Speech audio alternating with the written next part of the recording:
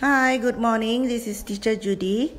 Today I would like to share with you simple indoor activities with your toddler.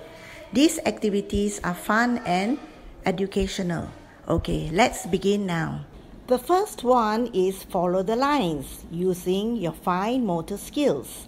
All you need is to draw different shapes on a piece of white paper and some colored pebbles.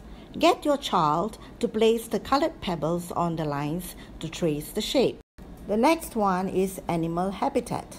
Now I want to show you a matching activity where the animals live, the habitat. So you can draw the ocean or sea, the farm and the jungle on a white piece of paper. All you need is some flashcards with pictures of animals that live in different habitat. Just get your child to match up where they live. This is a good thinking skills activity. The next one is name recognition.